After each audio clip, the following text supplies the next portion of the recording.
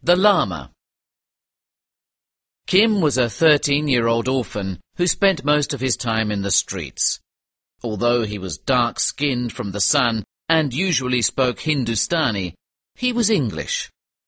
His father had been a sergeant in a regiment of the British Army called the Mavericks, and his mother had been the servant of a colonel. His father had left him 3 documents. Kim kept them in a little cloth bag tied to a string around his neck. 2 of them showed that his father had been a member of a special club. The 3rd was Kim's birth certificate. When Kim's father was drunk, he often said to Kim, "My boy, these 3 documents will someday make you a man. Never lose them. A colonel on a horse will come with a great regiment, and he will make you a better man than me.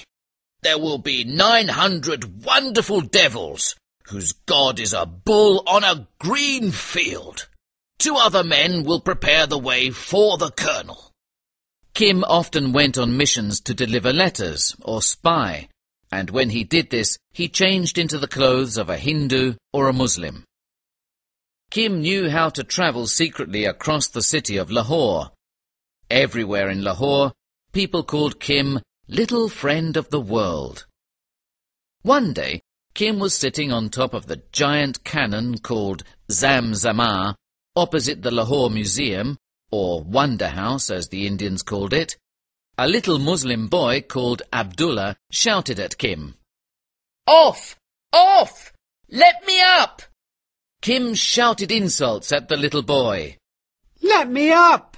shouted a little Hindu boy named Chota Lal. Kim shouted some more insults at this other friend. Then he stopped his game for a moment because he saw a very strange man. This man was almost 6 feet tall and dressed in red. "Who is that?" Kim said to his friend. "Perhaps it is a man," said Abdullah. "Without a doubt," replied Kim. "But he's not like any man I've ever seen in India." "A priest, perhaps," said Chota Lal, because the man carried a rosary. "Look, he's going into the Wonder House." The old man walked towards the boys. "Children, what is that big house?" he asked in Hindustani. "The Wonder House," said Kim. "Ah, the Wonder House. Can anyone go in?" asked the man. "Anyone can go in, it says so on the door," said Kim. "Without payment?" "I go in and out. I am no banker," laughed Kim. "I am an old man. I did not know," he said, and turned towards the museum. "Where is your house? Have you come far?" Kim asked. "Are you from China?" asked Abdullah. "I come from the hills, he said sadly, where the air and water are fresh and cool. Have you heard of Tibet? I am not Chinese, but Tibetan. I am a Lama, or as you say in India, a guru, or religious teacher." "A guru from Tibet?" said Kim. "I have never seen one of those." "We are Buddhists, and I am going to see the 4 holy places before I die. Now you, who are children, know as much as I know who am old." He smiled at the boys. Then the Lama asked, "Is it true that there are many images in the Wonder House?" "Yes," answered Kim. "and there is a Sahib with a white beard. Come, I will show you." The boy and the old man went into the great building. They saw hundreds of sculptures and pictures from Buddhist temples. Then they came to one of Buddha on a lotus. The Lord, it is the Buddha himself," the Lama said with great emotion. "My pilgrimage has begun well." "And there is the Sahib," said Kim, pointing to an Englishman with a white beard. The Lama took out a piece of paper with a name on it and gave it to the Englishman. "Yes, that is my name. Welcome, Lama from Tibet," said the Englishman. The two men began to talk about Tibet and Buddhism. Kim lay down and slept for a bit. When he woke up, he heard the Lama telling a story about the young Buddha. You see, said the Lama, when our Lord Buddha was a young man, he was in a competition with bows and arrows. He shot his arrow farther than anybody. When the arrow finally hit the ground, water came up and became a river. Now anybody who goes in that river washes away all sin. Where will you go to look for your holy river? asked the Englishman. First I will go to Benares and ask a Jain priest. He may be able to tell me the way, said the Lama. And how will you eat?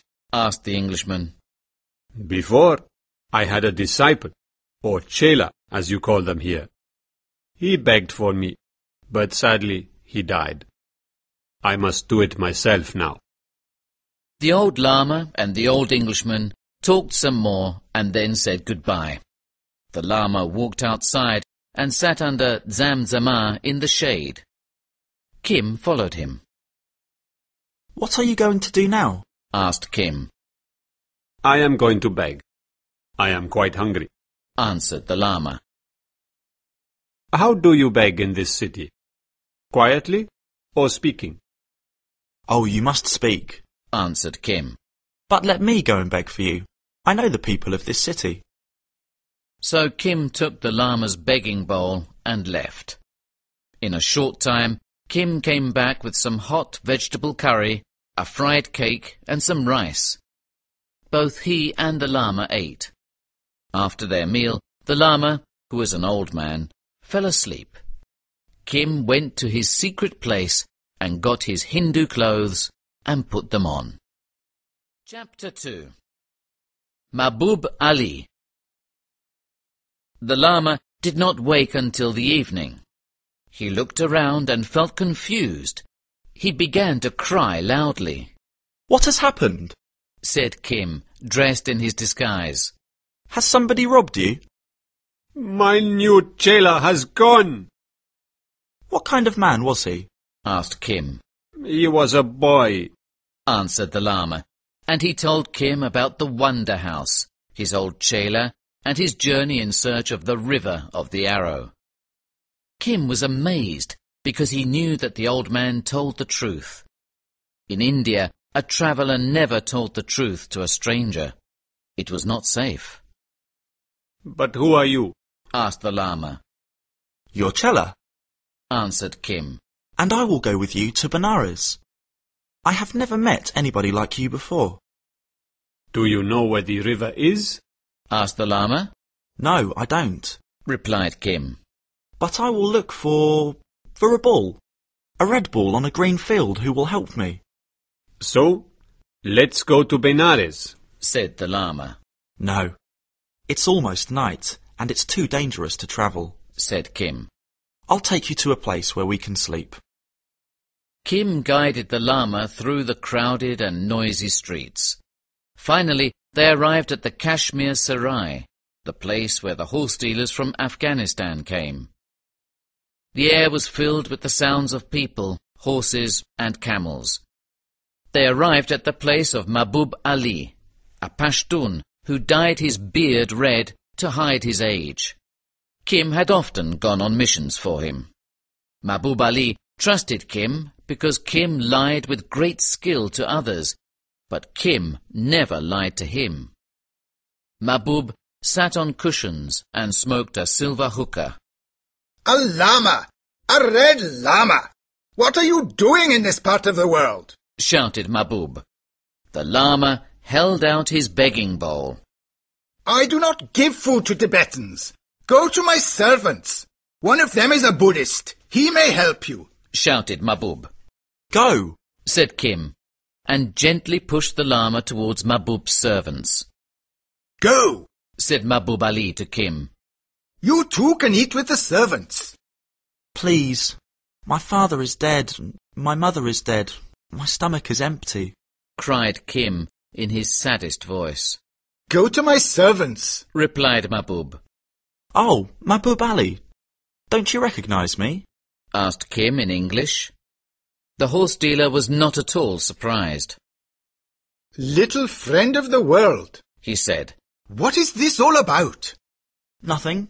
I am now that holy man's disciple, and we are going on a pilgrimage together. To Benares, he says. He is mad, and I am tired of Lahore city. Why have you come to me? asked Mahbub. Well, I cannot travel without money, of course, and so, said Kim with a smile. I came to you. Mahbub Ali smiled too, and thought quickly. Kim's arrival was very fortunate, because Mahbub was also a secret agent for the British. His official name was C25-1B. He collected information in the north during his travels as a horse dealer. Now he had very important information about 5 kings in the north who were making plans against the British. He had to send this information to a certain Englishman in Umballa, to the south. Well, I will give you some money, he said to Kim. If you carry a message for me to Umballa, to a British officer, you will say to him, the white stallion is the very best, and he will know you come from me. Mahbub quickly gave Kim a piece of paper and 3 silver rupees. That was a lot of money, and so Kim understood that this was a dangerous mission. He decided that he and the Lama should begin their journey immediately. Chapter 3. The Tea Rain. It was still dark when Kim and the Lama arrived at the Lahore train station. It looked like a fort. Everything was dark. Hundreds and hundreds of people lay on the ground sleeping. This is the work of devils, said the Lama, who was afraid of the big dark building. This is where the tea rain comes, explained Kim. And over there is where you buy the tickets. Here, said the Lama, and gave Kim his purse filled with rupees. Kim was amazed by his incredible simplicity and trust. Just then, the 3:25 a.m. train came in. All the people got up from the floor of the station. Women called their families together. Street sellers shouted what they were selling, and policemen shouted. Kim went and bought 2 tickets, one to Umballa for the Lama, and one to the town of Amritsar. Amritsar was the next stop on the train to Umballa, and Kim was not going to spend money for something as ridiculous as a train ticket. Kim and the Lama hesitated in front of a crowded third-class carriage. Maybe we should walk, the Lama said timidly. A big Sikh man looked out of the carriage and said, Is he afraid? Do not be afraid. I remember when I was afraid of the terrain. Come in. I am not afraid, said the Lama. Is there room for 2? There is not room for even a mouse, said the wife of a Hindu farmer. Oh, mother of my son, we can make room, said her husband, who wore a blue turban. Come in, said a fat businessman. There were also a couple of soldiers and a young woman from the town of Amritsar. Kim and the Lama went in and sat on the ground. The train started, and soon it arrived in Amritsar, where a guard came to check the tickets. Get off now. Your ticket is for Amritsar, said the guard to Kim. This holy man is like my father, my mother, cried Kim. He will die without my help. But the guard took him off the train. I am very poor. My father is dead. My mother is dead. If I am left here, who will look after the old man? Cried Kim to the other passengers. Is no one generous? Will no one help us? What is this? Said the Lama. He is my chela. He must come with me. If it is only a question of money, I have... Be quiet, whispered Kim quickly to the Lama. Are we so rich? Just then the girl from Amritsar offered to pay for Kim's ticket. Her mother, she said, was from the mountains where the Lama came from. The rest of the journey went well. They talked, joked, ate, and generally enjoyed each other's company. The wife of the Hindu farmer even offered Kim and the Lama a place to sleep in Umballa. Kim, of course, accepted. When they arrived in Umballa, Kim left the Lama with the Hindu farmers and went off to look for the bungalow of Mahbub Ali's English officer. He had no trouble finding it. He hid behind some bushes and watched the officer on the veranda. Protector of the poor, said Kim to get the man's attention. The man moved towards Kim. Mahbub Ali says, continued Kim. What does Mahbub Ali say? the white stallion is the very best, answered Kim. Are you certain? asked the officer. Yes, said Kim, and threw the paper at the man's feet. The officer quickly picked up the paper and threw a few coins towards the bushes. Kim was happy to be paid, but he was also very curious. This was becoming quite an adventure, and so he waited to see what would happen. He saw the surprised look of the officer as he read the note, and soon an important older officer came out on the veranda. They began to talk. It is not a question of weeks. It is a question of days, hours almost. I knew it would happen, but this confirms it, said the older officer. How many soldiers will we need? asked Mahbub's officer. 8,000 should be enough, said the older officer. So it means war. No, punishment, said the older officer. But perhaps C-25 lied, suggested the young officer. No. His information confirms what others have said. I thought he was coming. It's punishment, not war. Kim left quietly and went back to the llama. He was very proud and excited to be part of such important events. The next day, Kim and the llama began their walk across the countryside through miles and miles of vegetable gardens. They checked every stream they saw to be certain it was not the river of the Arrow. Each time they walked through a village, dogs came out and barked at them. The villagers asked them what they wanted, and the llama gave his simple and sincere answer. We are looking for a river that washes away all sins. Is there a river like that near here? Sometimes men laughed at him, but generally they listened to the llama's story and then offered him a place in the shade, a drink of milk, and a meal. The women were always kind, and the little children were like children all over the world, sometimes shy and sometimes not. The first evening they stopped to rest in a village with mud walls and mud roofs. They met the headman and priest of the village, and they all talked as the cattle came back for the night and the women prepared the last meal of the day. After hearing of the llama's search for the river, the priest said, 6 miles to the west is the great road to Calcutta. But I want to go to Benares, said the llama. It goes to Benares too, continued the priest. It crosses all the rivers and streams in this part of India. You can test each stream that it crosses.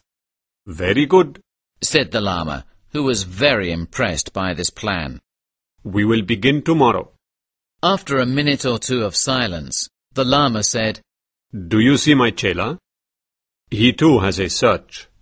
He is looking for a bull, a red bull on a green field that will someday bring him to honor. He is, I think, a kind of a spirit. He was sent to me to help me in my search. His name is Friend of All the World. A kind of a spirit? laughed the priest. Well, no, replied Kim with a smile. because I am hungry, and spirits don't eat, do they? But I do know something important about the future. What is that? asked the headman. War, said Kim. He remembered what the two officers had said. That is easy to say, said a deep voice. There are always wars along the border of India, I know. It was the voice of an old man who had served the British government in the days of the mutiny. Later, the government had rewarded him with some land near this village. He was even respected by the English officials, who often came to visit him. But this will be a great war. A war of 8,000. cried Kim, as the other people of the village came to listen. British or Indian soldiers? asked the old man. British soldiers. Guessed Kim. He was beginning to enjoy his performance very much. Do you know the man who gives the orders to begin a war? Continued Kim. I have seen him. Answered the old man. Would you know him again? Asked Kim. Yes, I have known him since he was just a young lieutenant, said the old man. Well then, Said Kim, and he began to do a wonderful imitation of the commanding officer at the bungalow. He finished his performance by saying, not war, but punishment. The old man was amazed. Yes, that is the great man. You really do know the future. Kim then listened as the old man told tales of brave young captains and the mutiny. Chapter 4. The Grand Trunk Road.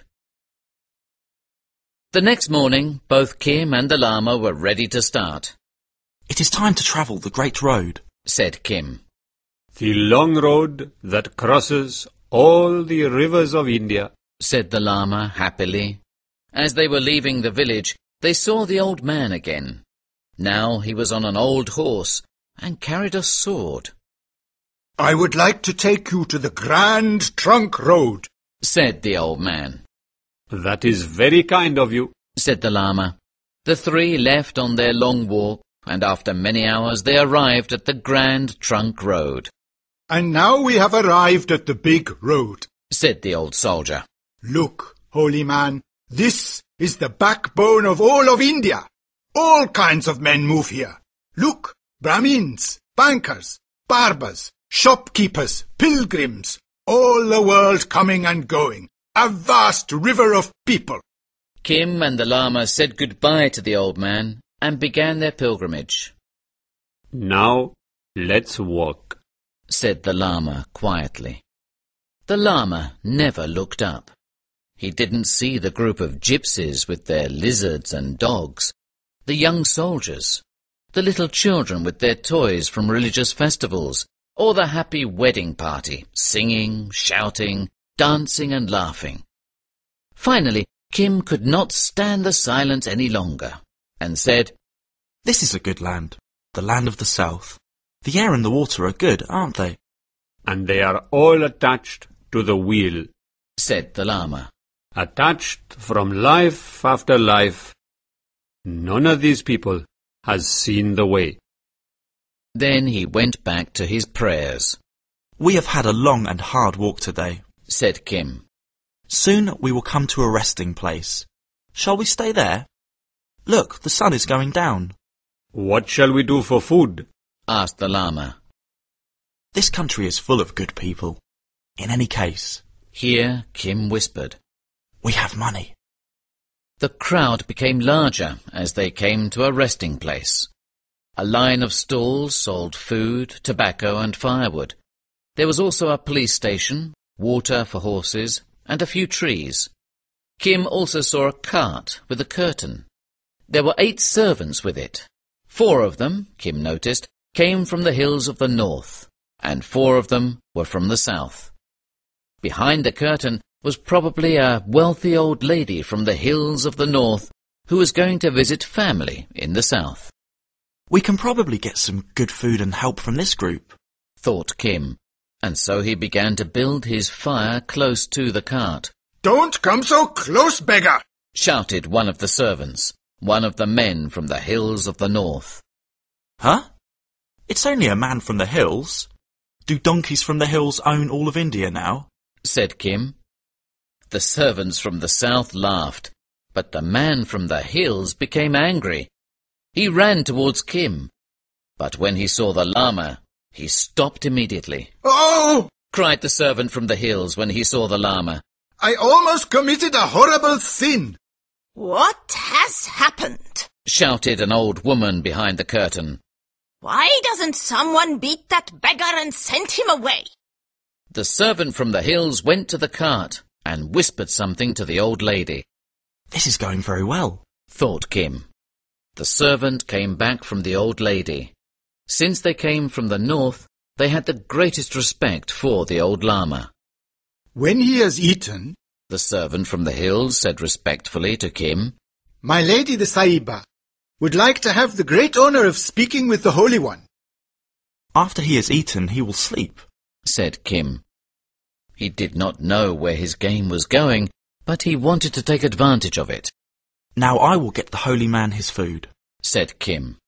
I I and the other servants will take care of that, if it is permitted, said the servant respectfully.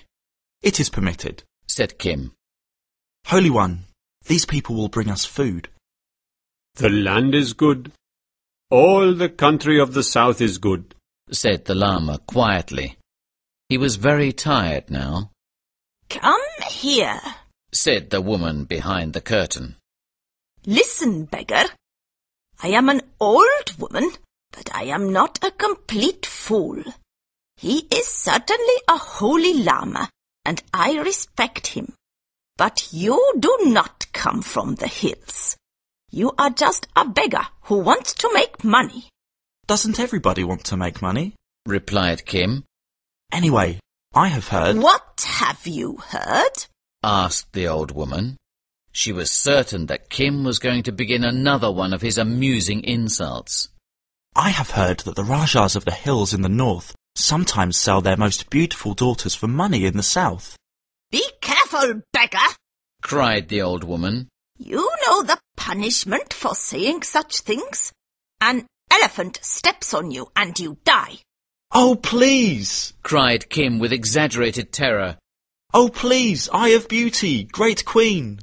40 years ago, or maybe 30 years ago, people called me the Eye of Beauty, but not today, said the old lady with a laugh. Kim soon discovered that the old lady was going on a pilgrimage to Bodh Gaya. She asked Kim and the Lama to go with her. She wanted to laugh with Kim some more, and she also had important spiritual matters to talk about with the Lama. This was very fortunate, and Kim was happy to accept her offer. Chapter 5. The Red Bull. The following day, the old lady's group, which now included Kim and the Lama, arrived early at the next resting place. Kim decided to take a walk until sunset. He and the Lama walked across the plain until they came to a group of mango trees. Then, far away, Kim saw 4 men. Soldiers. British soldiers, said Kim. Let's wait and see. Here, we can hide behind this tree. Soon, 2 of the 4 soldiers went into the group of mango trees. They were the advance party of a regiment on the move. Each one carried long sticks with flags to mark their camp for the night. Here, I imagine, will be the officers' tents, said one of the soldiers, and pushed a stick with a flag into the ground. Kim stared. The 2 soldiers walked away into the afternoon sunshine. Look, Holy One, shouted Kim. Look! It's my sign! The red ball on a green field. And just like my father said, 2 men came to prepare the way. He pointed to the flag. It was just an ordinary flag to mark camp for the regiment. But this regiment, called the Mavericks, had put their special sign on it. The great red bull on a background of green. Soon there were men everywhere. They set up tents on the plain and under the mango trees. Then a group of servants came, and all around them a little town appeared as they watched. Now, let's go back to the resting place. After we have eaten, we will come again, said Kim. As soon as dinner was finished, he and the Lama went back to the mango trees. Stay here behind this tree, and I will go take a closer look in that tent, Kim said to the Lama. He went very carefully up to a large tent. It was the tent where the officers ate their dinner. In the middle of the table was a golden bull. All the officers were standing. Each one held a glass in his hand and then said some words together. Kim did not understand that the bull was only the symbol of the regiment. He thought it was some kind of god. After the drink, one of the men, the Reverend Arthur Bennett, decided to leave and go back to his tent to sleep. As he walked out, he fell over Kim, who was lying on his stomach. Oh, a boy, he said, and he grabbed Kim. Are you a thief? Do you know what we do to thieves? I am not a thief, cried Kim in English, but Bennett took him to his tent. When they arrived in Bennett's tent, Kim saw his chance to escape and started to run away. But Bennett grabbed him again, but this time he grabbed a little cloth bag. Its string broke and Bennett held it in his hand. "Oh, please give that back to me," cried Kim in English. "I did not steal. That is my charm. Oh, please give it back to me." Bennett did not listen to Kim. Instead, he called for his colleague, Father Victor. I want your advice, said Bennett. I caught this boy. I think he is a thief, but he speaks English, which is very strange. This is his charm, which he wants very much. A thief who talks English, said Father Victor. Let's open up his charm. First, Father Victor saw the documents of the club. Then he saw Kim's birth certificate. Kim's father had written on it, "Look after the boy. Please look after the boy," signing his name and the name and number of his regiment. Do you know what these are? asked Father Victor. "Yes," said Kim. "they are mine and I want to go away." Father Victor opened up his shirt and said, Look, Bennett, he's not so dark. This is the son of Kimball O'Hara, who was in this regiment. This is a miracle. "Yes, maybe," said Kim. "but I am not a thief. My father told me to look for a red ball on a green field, and then 900 devils and a colonel will look after me. So when I saw a room full of sahibs praying to a ball, I knew I was in the right place. The holy man agrees with me. He's outside. I am his disciple." Sahibs praying to a bull? Disciple of a holy man? Is the boy mad? said Bennett. This is certainly O'Hara's boy, said Father Victor. Let's talk to this holy man. Bennett and Kim went to bring back the Lama, who came into the tent with dignity. The Lama explained his search to the two men, and Kim explained what he had discovered to the Lama. He, Kim, was actually a Sahib, and his father had been a member of this regiment. Then Father Victor explained that Kim must stay with them and go to school. This interested the Lama greatly. Do they give or sell learning among the Sahibs? Ask them, said the Lama, and Kim interpreted. "They say that you pay the teacher, but the regiment will give that money. Why talk about this? I will escape tomorrow," Kim said to the Lama in Hindustani. But the Lama ignored Kim's talk about escaping.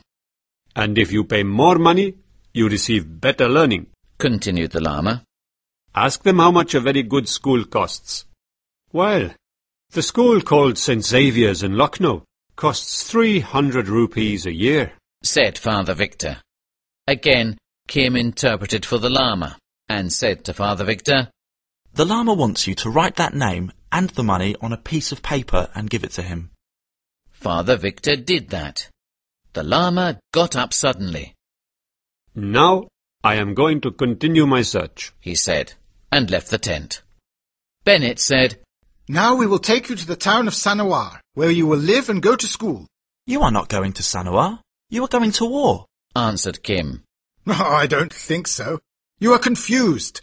This is an army, yes, but there is no war now, responded Bennett. "Yes, there is," continued Kim, because he wanted to impress these Sahibs. "When you arrive at Ambala, you will be sent to war with 8,000 men." Incredible, said Father Victor. Chapter 6. The Polo Pony. The next day, the soldiers took all the tents down, and the Mavericks marched to Umballa.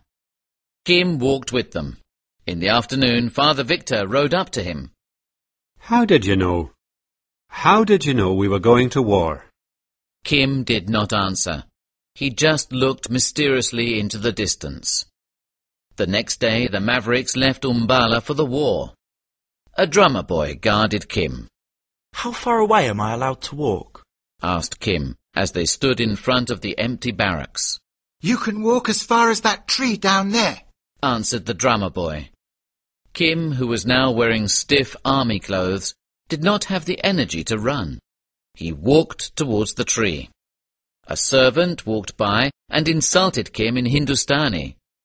He did not think Kim could understand him. Kim invented a series of insults in Hindustani as an answer. The native servant was amazed. "And now?" said Kim to the servant. Go and call me a letter writer. Soon the letter writer came. He was curious to see this strange English boy who could speak Hindustani so well. The letter he wrote for Kim finished with, The clothes are very heavy and my heart is heavy too.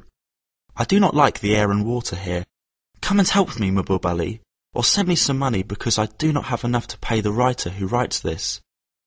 When the letter writer discovered that Mahbub Ali was Kim's friend, he agreed to post the letter for Kim and wait for his payment. Kim went back to the drummer boy. After lunch, he was very happy when a soldier came and took him to see Father Victor. I have received a letter from your friend, the Lama, he said with amazement. Where is he? Is he well? Oh, if he can write a letter, all is well, said Kim. You are fond of him then? Asked Father Victor. Of course I am fond of him. He is fond of me, replied Kim. He can't write English, can he? Asked the priest. Oh no, but of course he found a letter writer, answered Kim. Well, he wrote me a most incredible letter from the Jain temple of Benares where he's staying. He says that he will send you the 300 rupees a year for you to attend St. Saviour's. This is incredible. Is this true, Kim? If he says he will give me 300 rupees a year, then he will do it, answered Kim calmly. Well, we were going to send you to the military orphanage, but now I will wait for 3 days. I really do not believe this is true, but I will wait 3 days, decided Father Victor. 4 days later, Father Victor had 2 more surprises. First, he received another letter from the Lama with a cheque for 300 rupees. The Lama, who is just a street beggar, has enough money to send a white boy to an expensive school, he thought. Just then the drummer boy came running to him. The boy is gone, he cried. A strange man with a red beard riding a stallion came. He hit me and then pulled that boy up. Then they rode away. What other strange people does this boy know? Said Father Victor to no one in particular. The man with a red beard, Mahbub Ali, rode a short distance with Kim and said, Little friend of all the world, I cannot take you away. Everybody saw me hit that drummer boy and take you. If I don't take you back, they will put me in jail. Please let me escape, begged Kim. I want to go back to my Lama. Just then an Englishman rode up on a small polo pony. Here you are. I have looked for you everywhere, said the Englishman. What horses have you got for sale these days? I have a wonderful young horse, perfect for the delicate and difficult game of polo. There is no other horse like it, said Mahbub. Of course, you always say that, said the Englishman. And what on earth is this? A boy, said Mahbub seriously. He is an orphan. His father was a soldier. Let him go then, said the Englishman. He will certainly come back when he is hungry. Oh no, explained Mahbub. He is a clever little boy. He has friends. He changes his clothing and becomes, as if by magic, a little Hindu boy or a Muslim boy. Really? Said the Englishman, who looked carefully at the boy. Kim became very angry. Mahbub was making fun of him.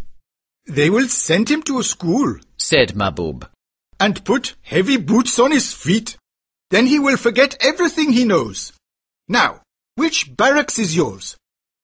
Kim was so angry now that he could not speak. He pointed to where Father Victor lived. Well, continued Mahbub, perhaps he will make a good soldier. He will make a good servant at least. I sent him once to deliver a message about a white stallion.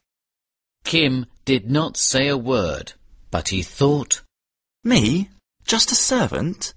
Just a common soldier? I delivered that important message to this Englishman. Now I recognise him. Was that the work of a servant? Doesn't the Englishman recognise me? That's horrible, Mahbub. And Mahbub stared at the Englishman, who was Colonel Creighton. Colonel Creighton stared at Kim, who was silent. My horse is well trained, said Mahbub. You see, it doesn't kick. Mahbub, of course, was really talking about Kim. He wanted Colonel Creighton to see that Kim knew not to talk about important things, Never, even if he was terribly provoked. In other words, Kim could become a great secret agent. Colonel Creighton was, after all, the head of the British spies in India. Ah, Said Colonel Creighton. who will make this boy a soldier? He says the regiment that found him, and especially the priest. Answered Mahbub. There is the priest. Shouted Kim, as Father Victor came down from his veranda. Incredible.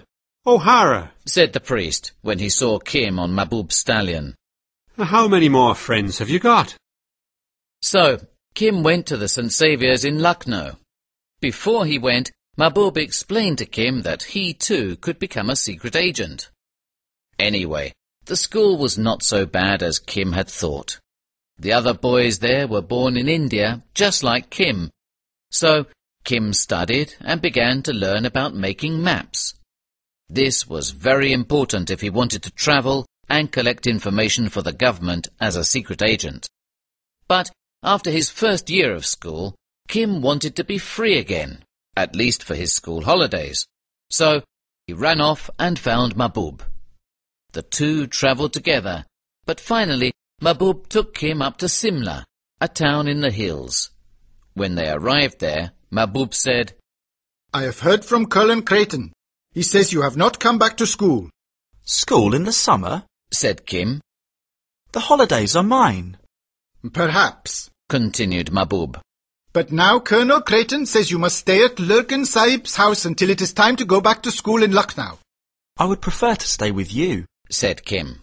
This is a great honour. Said Mahbub. Lurgan Sahib himself asked for you. You will go up the hill and find his house. Then you must forget that you have ever known Mahbub Ali, who sells horses to Creighton Sahib, whom you also do not know. Remember this order. Good. Said Kim. I will not forget. Who is Lurgan Sahib? Is he one of us? What talk is this of us, Sahib? Mahbub Ali now talked to Kim as he usually talked to Europeans. I am a Pashtun. You are a Sahib, and a friend of a Sahib, Lurgan Sahib, has a shop. You must obey him completely. Some people say that he does magic. Go up the hill and ask.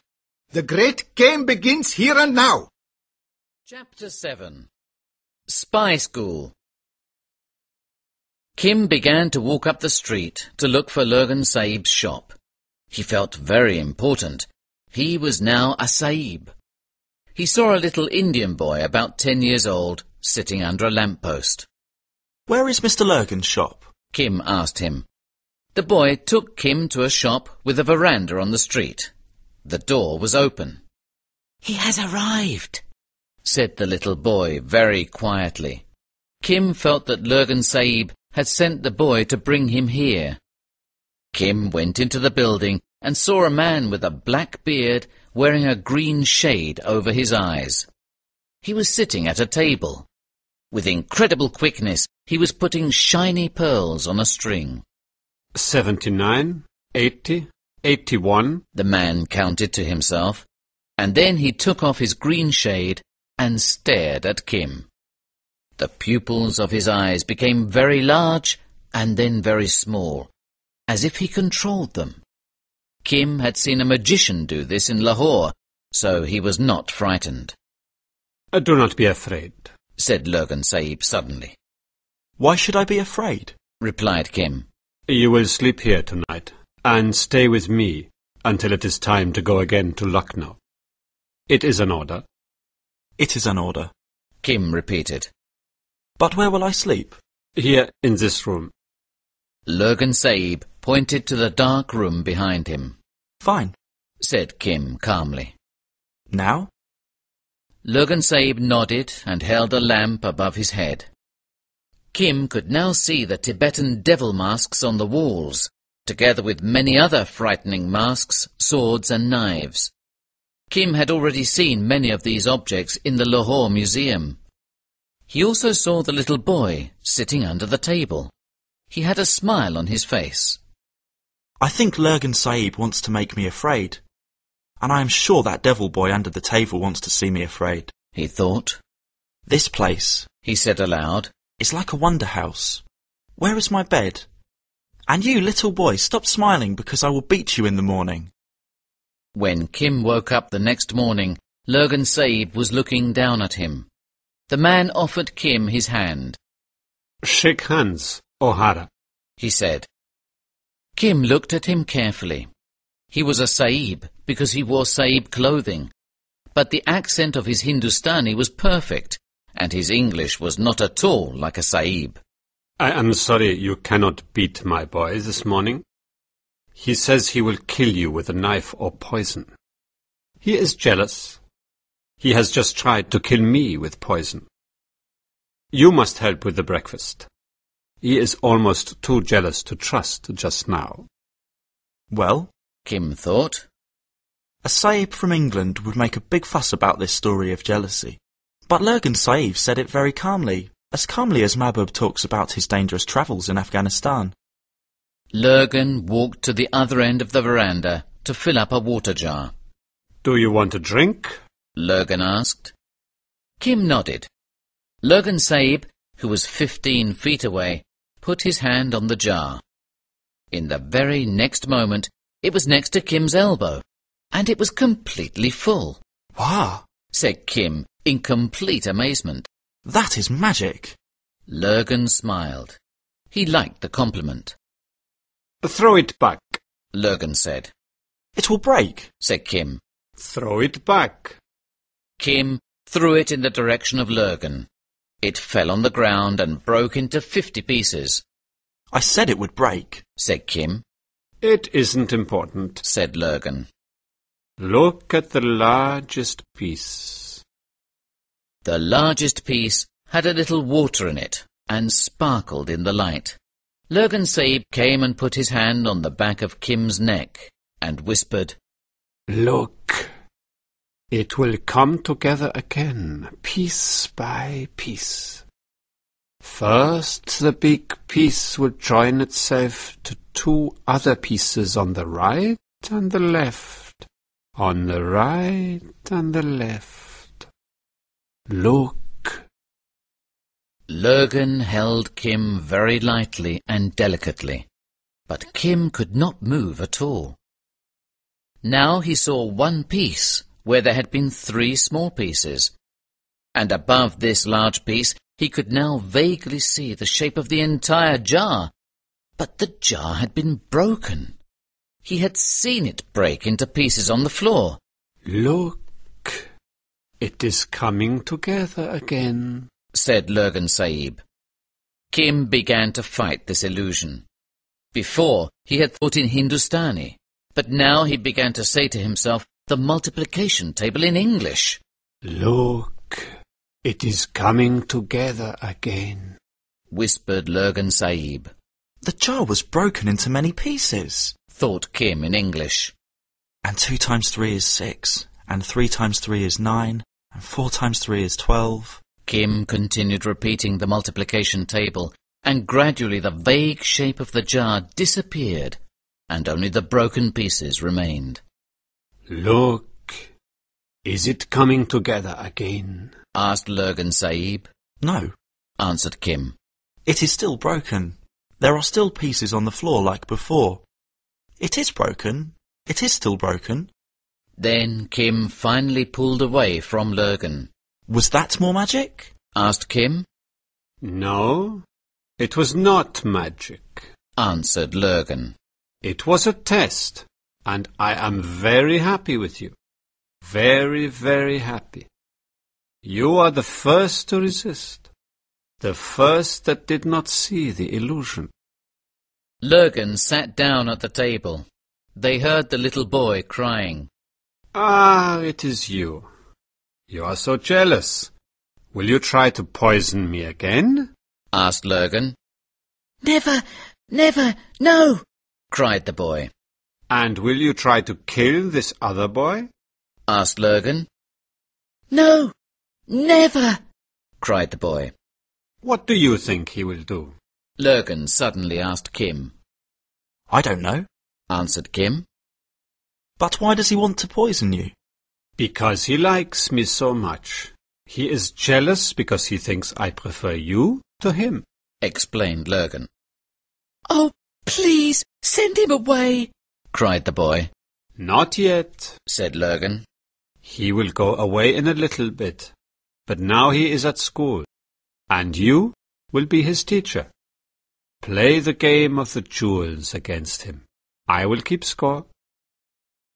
The little boy ran and got a box filled with jewels. Lurgan took out 15 jewels and put them on the table in front of Kim. What is the game? Asked Kim. You must look at the jewels. You can even touch them if you want, explained the boy. You can look at them as long as you want. I will only need a moment. Then you must cover them with a piece of paper and describe them all to Lurgan Sahib. Kim looked carefully at the jewels and was able to describe 13 of them. But the little boy was much better. When his turn came, he looked for half a minute at his jewels and then described them all in the greatest possible detail. They played several times, and each time the boy was much better than Kim. Is the boy better than you? Asked Lurgan. Yes, certainly, Said Kim. Good. Said Lurgan. Then he will teach you now. Chapter 8. Hari Chunda Mukherjee. Kim stayed with Lurgan Sahib for 10 days. He and the boy often played the game of the jewels, but not always with jewels. Sometimes they used other objects, and other times they used photographs of people. Sometimes Kim and the boy sat in the back of the shop. They had to look carefully at every person who came in. Then, at the end of the day, they had to describe each person's face, talk, and actions. Sometimes they dressed up like different kinds of Indians. The shop was full of all different kinds of clothing, and Lurgan Sahib was an expert at makeup. This, perhaps, was Kim's favourite part. He loved dressing up like different people. One evening, Kim dressed up like a beggar from Lahore. He imitated perfectly what the beggar said when he begged from an Englishman and from an Indian. Lurgan Sahib laughed loudly and told Kim to stay dressed as a Lahore beggar and to wait. After a few minutes, a big Babu came into the shop. His name was Hari Chunda Mukherjee. Kim began his imitation of the Lahore beggar. Lurgan Sahib watched the Babu very carefully. I think, said the Babu, I am of the opinion that it is a most extraordinary and efficient performance. How soon will he be capable of making maps? Because then I will want to use him. That is what he must learn at Lucknow, answered Lurgan. Then tell him to be quick. Good night, Lurgan, said the Babu, and walked out like a big, heavy cow. Later, when they were talking about the visitors to the shop, Lurgan asked Kim about the fat man. Well, I see that he wants me to work for him when I finish school, said Kim. So I suppose he is a member of the Secret Service too. But to look at him, I do not understand how he can wear disguises and speak different languages. You will learn many things, answered Lurgan Sahib. But there are very few men who really want to work for the Secret Service, to travel around India and collect information. And maybe of these few men, there are 10 that I think are the best. Hari Chunda Mukherjee is among these 10. A brave Bengali. Isn't that incredible? 4 days later, Kim got into a carriage to go back to school. The Babu travelled with him. Kim looked at him with amazement. How can this big round man be a member of the Secret Service? Later in the journey, after a large meal, Hari Chunda Mukherjee began to talk to Kim. You know, he said, I studied at Calcutta University. Remember to study Shakespeare at school. That too can be useful. Also French and Latin. Learn mathematics well and the art of measuring the land and making maps. This is most important. Someday I hope we will work together officially. Now, goodbye. I have very urgent business nearby. He got down quickly from the carriage like a slim, silent, graceful cat. Kim enjoyed school and he studied hard. He knew that he had to learn everything about map-making and describing cities. This was essential if he wanted to play the great game. Kim did well too, but when the holidays came, he wanted to be free again. So, Colonel Creighton gave him permission to travel with Mahbub Ali. When Kim was 16, Mahbub Ali thought that Kim had had enough school. He has learned everything about maths and map-making he needs, said Mahbub. If he continues at school, it will only ruin him as a player in the great game. I agree very much too, added Hari Chunda Mukherjee. Well, said Colonel Creighton, who was not so certain. Perhaps he can travel with his red llama for 6 months. Maybe, though, Harry can keep an eye on him from time to time. So it was decided, and a letter was sent to Kim's headmaster. The headmaster then called for Kim. Young man, you are very fortunate, said the headmaster. Your first job is going to be map-making. Remember, you are still young. Be careful. Kim was very happy. That evening he met Mahbub at the Lucknow train station. Mahbub explained everything to Kim. Kim then took the train to Benares to meet the Lama at the Jain temple. Chapter 9. On the Road Again. When Kim first saw the Lama in front of the temple, he fell to the Lama's feet. You paid for my school and food for 3 years. I have completed my studies and now I have come to you. You are no longer a child. You are now a man, said the Lama. I was right to leave you with those men with guns. Kim and the Lama talked about their first journey together for some time. Then they decided on where to go next. The Lama wanted to go north to see the kind old lady who lived near Saharanpur. They took a train north to Delhi, and then from Delhi they took a train to Saharanpur. From there they continued their journey on foot. They walked across the countryside talking and praying. Each evening they received hospitality in a different village. Sometimes they stopped along the roadside, and the Lama pulled out his illustration of the Wheel of Life. He explained to Kim how people are born and die and are reborn again.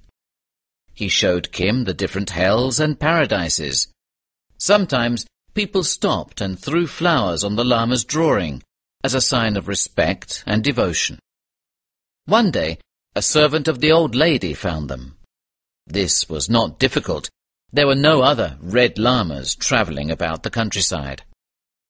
The old lady wants to see you again, said the servant. She needs more charms for her grandchild. He always becomes sick after eating too many mangoes. Oh yes, said the Lama. I remember now. He had forgotten their destination. I often stayed with her when you were in school.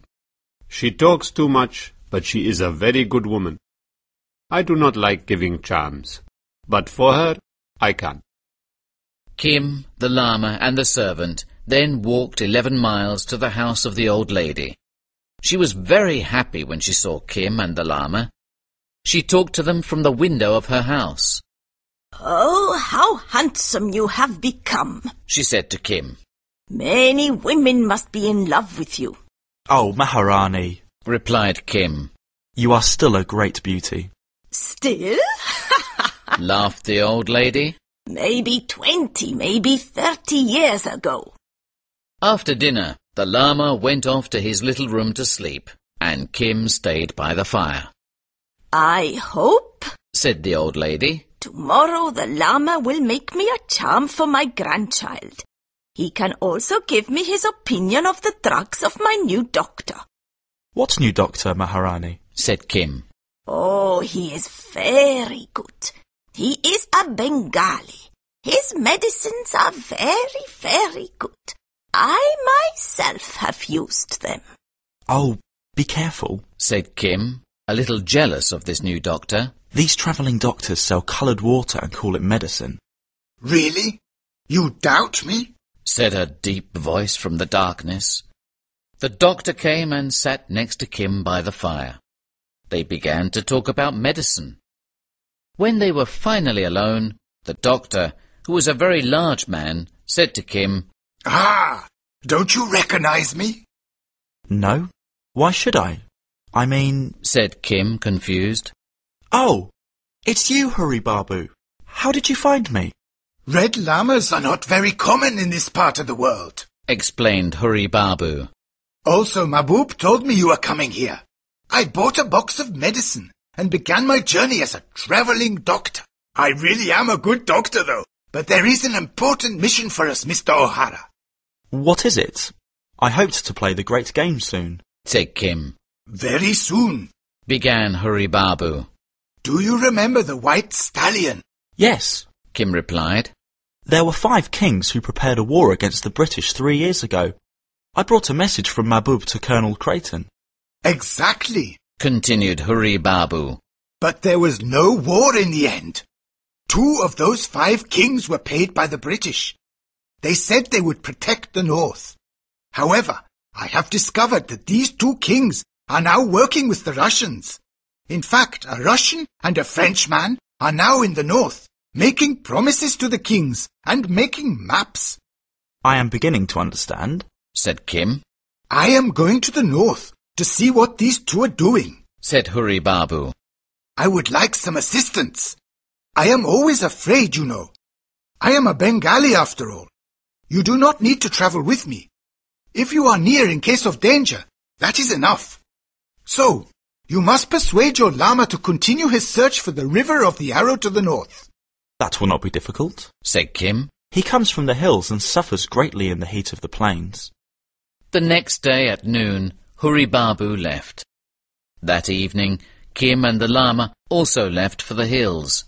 It had not been at all difficult to persuade the llama to continue his search in his cool hills. Chapter 10. The Hills. Kim and the llama began walking slowly north from Saharanpur. They walked through the cities of Dehradun and then, closer to the hills, the city of Mussoorie. At the beginning of their journey, the llama needed Kim's help walking. But as they began to go upwards in the hills, the llama became stronger and stronger. For Kim, however, the walking became more and more difficult, and the winds colder and colder. The llama, who was a hillman, led Kim away from the main road along more difficult paths. The people of the hills welcomed the llama and Kim. Many of them were Buddhists and saw the llama as a very important holy man. Gradually, Kim became stronger, and he studied more deeply the wheel of life with the llama. In these hills, there was very little to distract them. Occasionally, they saw a bear on a distant hill or an eagle in the sky. One morning, they even saw a snow leopard that was eating a goat. Otherwise, there was nothing. These hills under the great Himalayas were like a world of dreams. Surely the gods live here, said Kim, who was amazed by the great distances and silence of the place. This is no place for men. Hurry Babu, who was carrying a blue and white umbrella, also walked up into the hills, but he stayed on the main road. Soon he met the Russian and Frenchman. He presented himself as an agent for the Raja of Rampur. The Russian and Frenchman were very happy because they were having trouble with their porters.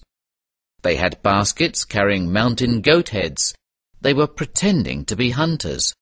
But most important to them was a basket with a red cover which carried all their maps and papers. They planned to take these precious documents down to Simla and then send them back to Russia. Hurry Babu soon solved their problem with their porters, who were hillmen. So the Russian and Frenchman, now with the assistance of an agent of the Raja of Rampur, continued their journey down to Simla. On the second day, they saw Kim and the llama studying the wheel of life near the road. Hurry Babu, who always thought very quickly, said, Look, that is a very important local holy man, a subject of the Raja of Rampur. What is he doing? It is very curious, said the Russian. He is explaining the holy picture, which is made by hand, said Hurry Babu. Tell him that I want to buy his picture, said the Russian. Hurry Babu walked closer to Kim and the Lama. Kim understood the situation immediately. Holy One, said the Babu. These sahibs want to buy your drawing. No, replied the Lama, who was also an artist. He says no, Hurry Babu said to the Russian. The Russian became angry. He did not see the Lama as an important holy man. He saw him as a dirty old man arguing about money for an old drawing. He walked up to the Lama and grabbed at the drawing. The Lama did not let go, and the drawing ripped. The Lama became angry and stood up. Then the Russian hit him on the face. The hillmen carrying the baskets were shocked. They became afraid and ran up the hill with the baskets on their backs. Kim, too, was shocked. He attacked the Russian. The two went rolling down the hill. Again, the Babu thought very quickly. He went and pulled Kim off the Russian. Kim wanted to kill him. Then he whispered in his ear, You must run up with the hillmen who have the baskets. The one with the red cover has all the important documents. Keep that one. Go. Kim ran off with the hillman, who had also taken the Lama with them. The Frenchman now had his pistol in his hand, but the Babu shouted at him, Do not shoot! They will come and kill us all! Why did you hit their holy man? You have done something horrible. Now we will be lucky to arrive in Simla alive. But, of course, the Babu was very happy that the Russian had done something so horrible. Kim now had all their secret letters and documents. Chapter 11. The River of the Arrow. Kim, the Lama and the hillman travelled to a very small village called Shamle under the snow. They were treated with great respect. The leader of the village, a woman, even had her men carry the Lama down to the next village. Then each village along the way was very happy to carry a Lama who was searching for a holy river, for a while until they reached the plain. There, on the plains, the last group of hillmen left the Lama and Kim and went back to the hills. The Lama looked sadly towards the Himalayas, which were his home, and said, Holy hills, the arrow of our Lord Buddha did not fall among you, and I will never breathe your cool air again before I die. Now Kim was all alone with the Lama. He had to carry the food, the maps and papers. He had to help the old man to walk. He had to prepare the old man's bed and to beg food for him in the morning and evening. You are the best chela, even if you are a sahib. It is strange, said the Lama. You have said, answered Kim, that there is neither black nor white. Why talk about these things, Holy One? I am your chela and I am tired. Soon Kim realized that he could not continue. He was now very ill. He sent a message to the old lady, and soon some of her servants came. They carried Kim and the Lama back to the old lady's house near Saharanpur.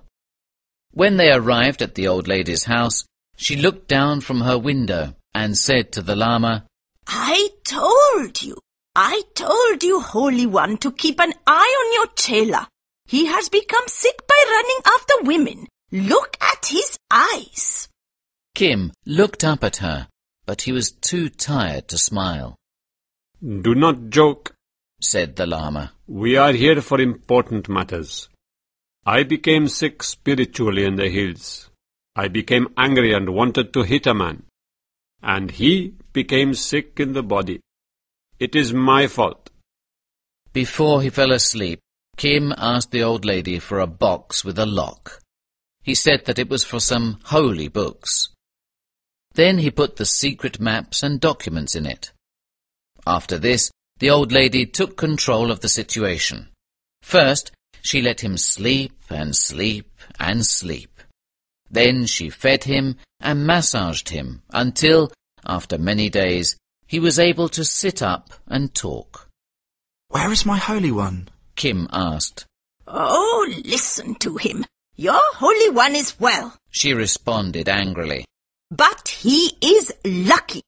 First he refused the good food that I cooked, and then went walking around the fields for 2 nights. And then he fell into one of our streams and almost drowned. Thank goodness that the doctor was there and pulled him out. And then he says that he is now, what did he say? Yes, he is free of all sin. He has found his river. Anyway, he always keeps an eye on you. The old lady then told Kim that the doctor was also there. The doctor had wanted to see Kim, but the old lady had kept him away. Oh, please, send him to me now, said Kim.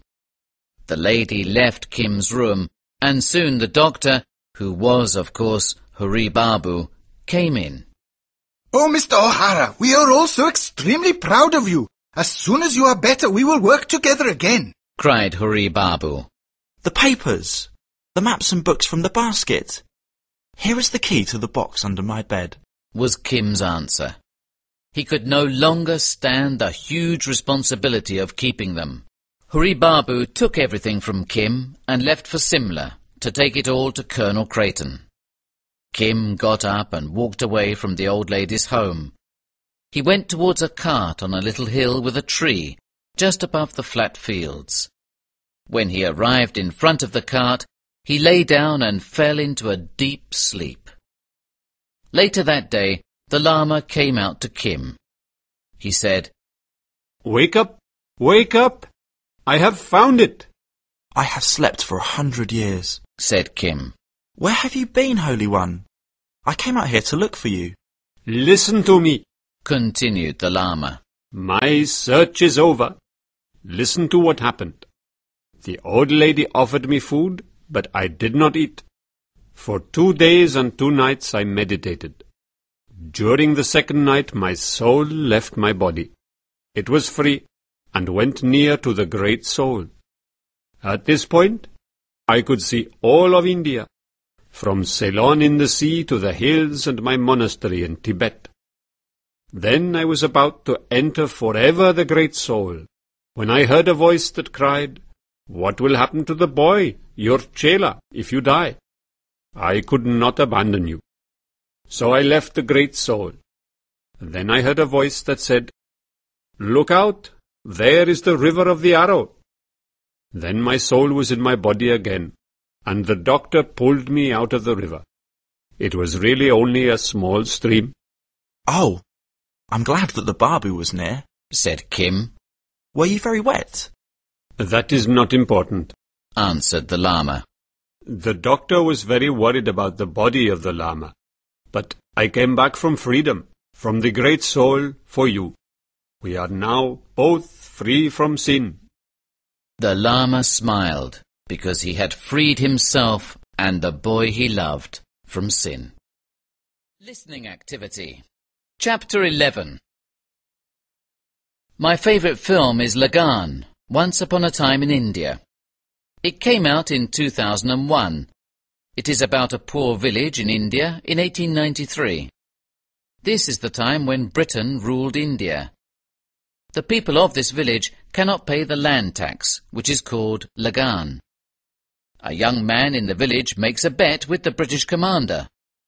If the Indians of this village can learn the British sport, cricket, and then beat the British in a game, then the people in the village do not have to pay the land tax for 3 years. This, in short, is the story. But, like many Bollywood films, this is a mixture of genres. It is a history film, of course, but it is also a sport film and a music film. Yes, a music film. This perhaps is very strange for American and European films, but Bollywood films often have large, colourful and exciting singing and dancing scenes. This mixture of genres is called masala. Anyway, Lagan was a big success outside of India. I loved the music and dances. They are spectacular and colourful. I also liked seeing the scenes of India. Finally, maybe the story is a bit simple, but so are many Hollywood films.